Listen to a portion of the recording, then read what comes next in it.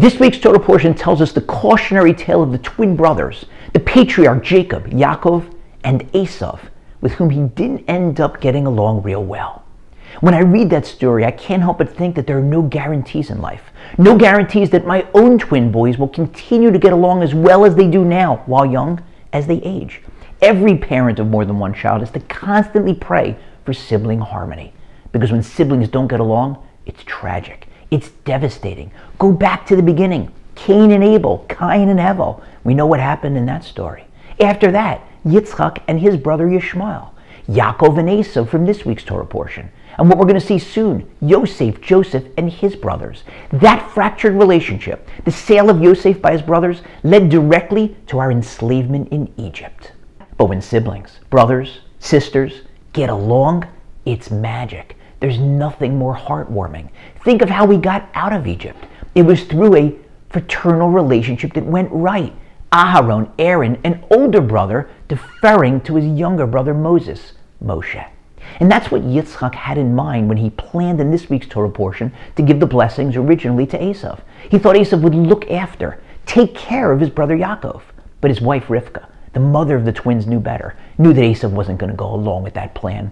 So she had to resort to trickery to figure out a way for Yaakov to get those blessings. And after that event, when Esav plans to kill his brother Yaakov, Rashi, the greatest of the commentators, tells us that Esav plans to estrange himself from Yaakov, that he regrets the fraternal relationship, meaning that they had a relationship. They did originally get along. Of course they did. They were twin brothers. You can't help but think it's so painful to consider how different our history would have been had they continued to get along, had Esav not gone off the rails to a life of wickedness. Over the course of the last couple of weeks, I got to see Brotherhood as it's meant to be. I was in Israel when my wife and I were gifted with another grandson. And we got to see the welcome that he got from his older brother, one of our older grandchildren. It was beautiful. Hello, baby. And I was in Israel in order to lead a Momentum men's trip, 3 busloads of Jewish fathers from across the world. We not only grew as Jews, as husbands, and as fathers, but over the course of the week that we spent together, we became a band of brothers.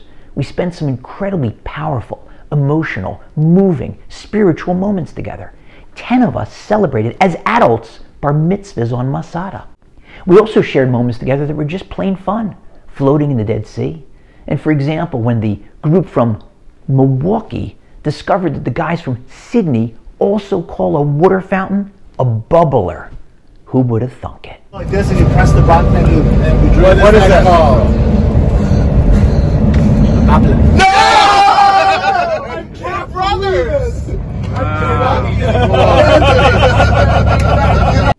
I was reminded of a few years ago when I met a fellow attorney, and he told me that he'd just come back from his first trip to Israel and he really enjoyed it. But one thing really bothered him, the weird questions that they ask at the airport. I said, what questions? He said, well, they ask you if you packed your own bag or if you took anything from anybody. I get that. They're worried about terror attacks.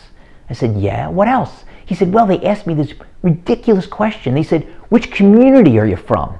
And I said to myself, why is that weird? Just tell them which Jewish community you're from. And he said, what am I supposed to tell them? 23rd Street and 3rd Avenue? Here was a Jew living in Manhattan all alone, not part of a Jewish community. And that's painful because all of us as Jews are guarantors for each other. We have to make sure to reach out to our Jewish brothers and sisters so that every single one of us feels not just part of a local Jewish community, but part of a beautiful global one. No,